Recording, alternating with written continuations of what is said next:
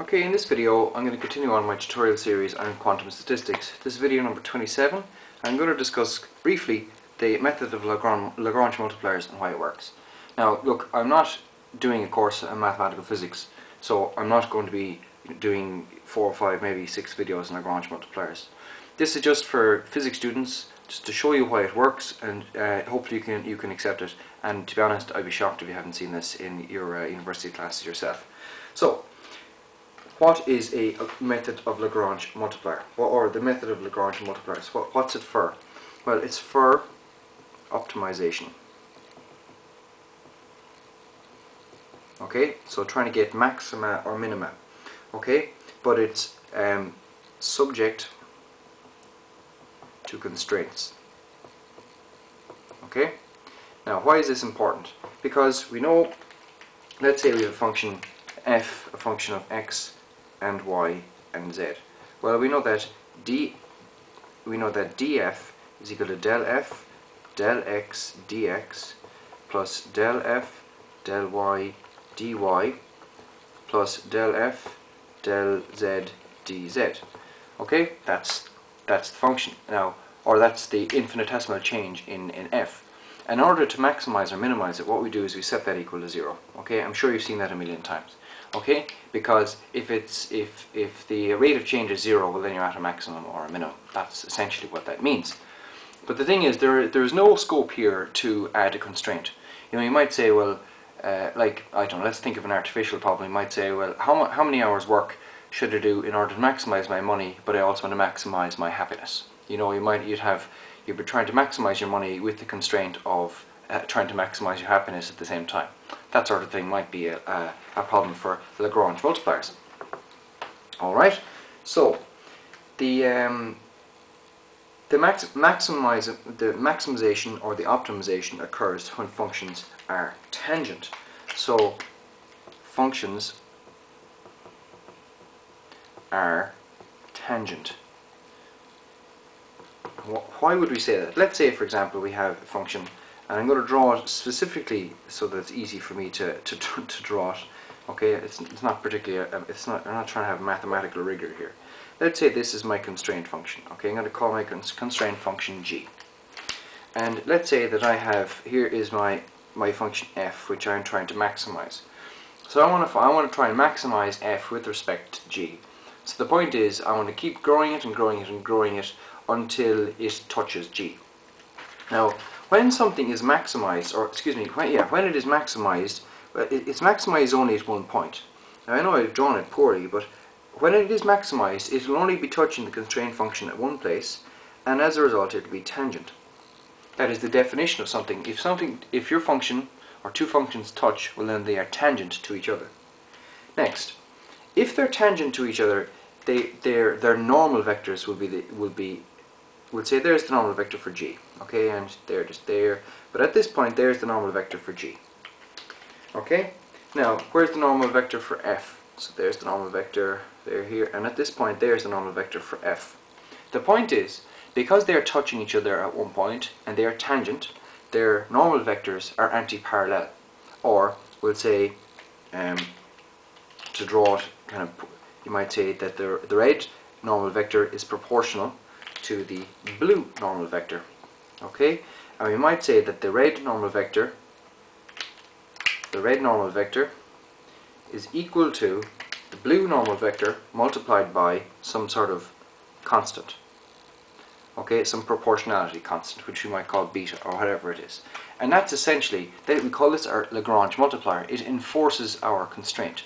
So that's what we do. Now, how do we calculate a normal vector? A small bit of vector calculus will tell you that the gradient of your function equals your normal vector. Okay? So, what we've said so far is that when f is constrained by g, or is maximized by g, their normals will be parallel, or they will be proportional. So how we write this is as follows. We say that the gradient of f is going to be parallel to the gradient of the constraint. Alright? So, let's come up with an artificial example. Let's say that we have two constraints. We have f, a function of x, y, z. We have g, a function of x, y, z. And we have h, a function x, y, z. So these two here are my constraints. Okay, so gx, y, z is equal to constant, and is equal to constant like that. Now, for some reason, we always, no matter what way it is, we always write them in the form of, g is equal to a constant or h is equal to a constant. That's just the way it's written. So I wouldn't worry about that. So let's get our normal vectors. So just apply the gradient. So we're going to get f sub x is equal to lambda g sub x plus, we'll say, mu h sub x.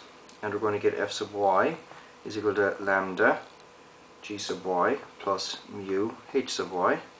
And f sub z is equal to lambda g sub z plus mu h sub z. Okay, whereas lambda is the Lagrange multiplier which enforces the constraint on f subject to g, and mu is the Lagrange multiplier which enforces the constraint on f subject to h. Okay, so we have two functions, we have two Lagrange multipliers, n functions, we have n Lagrange multipliers. So very quickly then, to show you the example that we'll actually be using, at some point in our optimization problem for the Maxwell-Boltzmann distribution, we're going to get something that looks like the following. We're going to get d, we'll say log p like this, and that's going to be a function of n sub s. Okay, I'll explain this in a moment, but it's going to be subject to n, which is a function of n sub s, and it's going to be subject to e, a function of n sub s. Right? So my point here is this: I'm going to have a function d, we'll say the infinitesimal change of the logarithm of the probability, and it's going to be a function of the number of particles. But it's subject to the total number of particles, which is also subject to the number of particles in a macro box, and it's also subject to the total energy, which is also also a function of the total number of particles in a macro box. So let's just apply. We need to get the normal vectors, okay? So we're going to get del log p del n sub s, okay? That's the normal vector of our function. We're going to let it equal to the Lagrange multiplier alpha. Actually, I'm going to draw it in a different color. The Lagrange multiplier alpha, which enforces the constraint, the first constraint, which in this case is going to be del n, del small n sub s. And we're also going to have a second Lagrange multiplier in order to enforce the second constraint. The Lagrange multiplier is going to be beta, and this time it's going to be del E del n sub s. And when we solve this one here, we're going to get the Maxwell-Boltzmann occupancy function or probability function. Okay, that's all I've got to say about that. Thanks for watching. Please pass it on to your friends, subscribe to my channel, and you might also have a look at universityphysicstutorials.com. Thanks.